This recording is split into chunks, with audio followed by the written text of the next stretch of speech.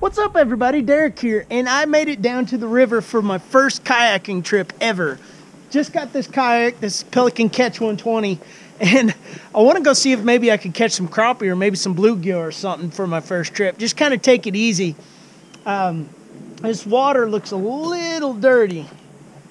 I don't know if we'll be able to get out here and maybe catch some, but I want to go upriver and see how well this kayak does just paddling along and just kind of throwing around. It's kind of windy, so I chose this spot to kind of try to get out of the wind. But the wind's dying down a little bit. It had like gusts of like 20 or 30 miles an hour earlier. So that's downstream, that's upstream. We're gonna go upstream and see if we can't find some crappie or bluegill or something. So let's get this kayak unloaded. All right, here we go, the maiden voyage. Got my rod ready, I'm gonna leave it right there. Got that strapped down. Got my pliers and all that here. I'm just gonna clip those in right there. Got my bag, I'm gonna leave there. We got our cheap $30 Ozark Trail paddle, so make sure the plug is in here. I don't think there's anything else we need to really worry about. So let's get out here on the water. Whew.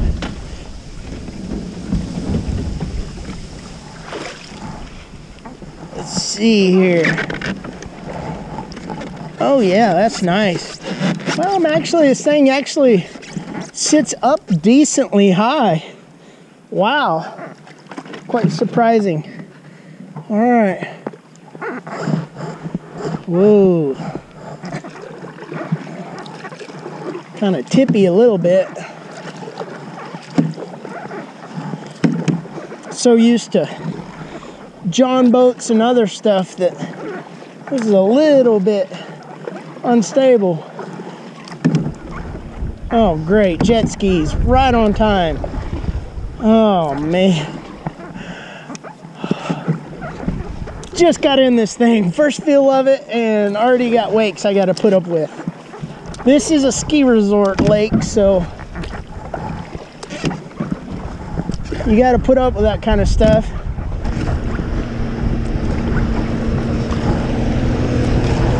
Not even a wave. Come on, except for this one. Oh yeah, that wasn't bad. Maybe these fish will be kind of staged under these docks. I don't know. There's a discharge up around that corner way up there, so we might have to go back up in there and see if we can get some fish, but I don't really know yet. Here's what I got. I got my panfish assassins here, kind of resemble a minnow, and I got two of them. I got one down low. I think that's like a 1/8 jig head down there, and then I've got another one, 1/8 ounce jig head down low, and another one up above it. So with a bobber at about 3.5, 4 foot, somewhere around there. So let's see if these fish might be hungry. I don't know how deep it is down through here. That was a fish right there, I think. Well, I made it to a power generation station. Usually there's water coming down from right up there, but the dam upstream of here actually broke, so it's not really holding as much water as it used to get the levels up to where this can flow and generate electricity. So I hope there's some fish in this little backwater over here out of the wind. There's a lot of stumps, a lot of trees. This is right off the river. The main river channel is right there, so man, it would be nice to get some fish back in here. I could catch anything. I've caught catfish and bluegill back in here, so I tied my bobber back on because I'm not going to even try vertically jigging. I thought that might be a good idea, but doesn't seem like it. So let's just kind of work around this area, see if we might be able to make those panfish assassins look like minnows. All right, I switched it up. I've got a yellow ribbon tail on the bottom, and then I got an orange up top above it, so maybe it'll show up a little bit better in the water, and maybe these fish will actually catch onto it. I wanted to try to fish easy today with a bobber like this, so hopefully I can get into some fish, and I just seen one pop right back in there. So oh, big old fish blew up over there. Oh, there's a fish chasing. There's a fish chasing over there. I might have to tie on a different rig. All right, I tied on a little bit deeper of a crankbait than when I'm used to running, but it's a Fire Tiger. So it runs a little, this one runs a little bit deeper. So with this hole being a little bit deeper out here, I'm gonna see if maybe I can't get some bass to maybe hit, or maybe some crappie or bluegill. I'm not sure what's back in here, but it's a good looking little backwater.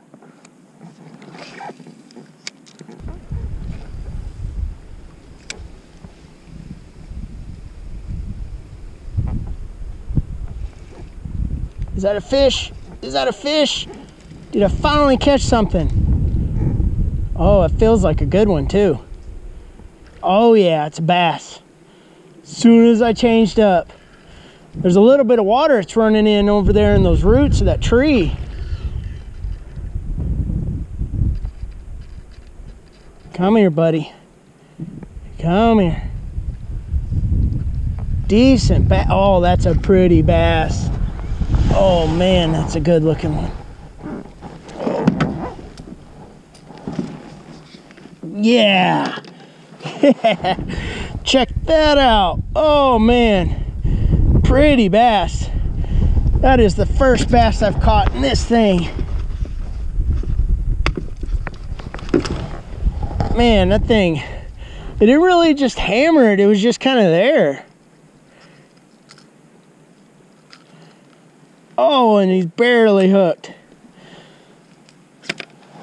That was awesome. That's a good looking bass. Just a pretty one. Thank you, bud. A lot of guys that would be fishing this backwater wouldn't be fishing with just such a small crankbait. I know that.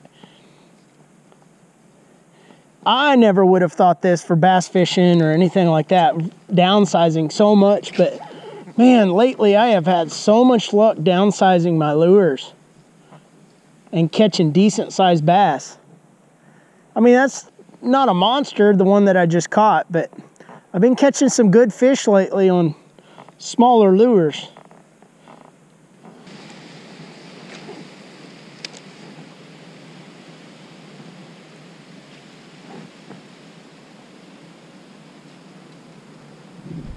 There's a fish right there. Yes, just slow cranking back here in this backwater. Oh yeah. Nice. Come here, bud.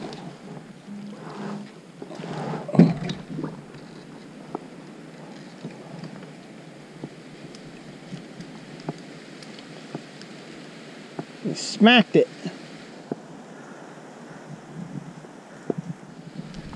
All right, thanks, bud.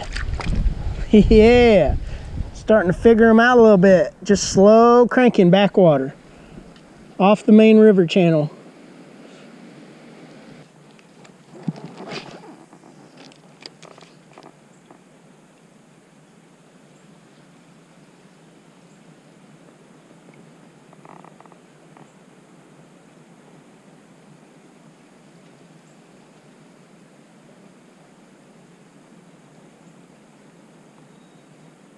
There's a fish right there. Hit it right there at the edge of those lily pads. Right in front of me. Oh, this is awesome. Swing him in here. Oh, got a little pattern going now. Just slow rolling a crankbait. That's 3 fish. Not a big one, but man, it's nice to start catching them. Thanks, buddy.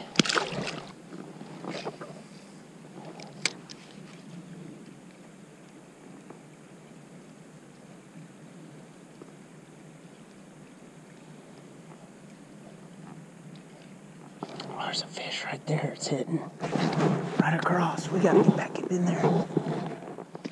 Oh, there's a fish right there. Oh, and he hit it. Oh God, that was awesome. And he choked it. Oh my gosh. That was a topwater bite right there with a crankbait. That was awesome. This time of the year and getting topwater bites. Oh man, that was awesome. Thank you, buddy.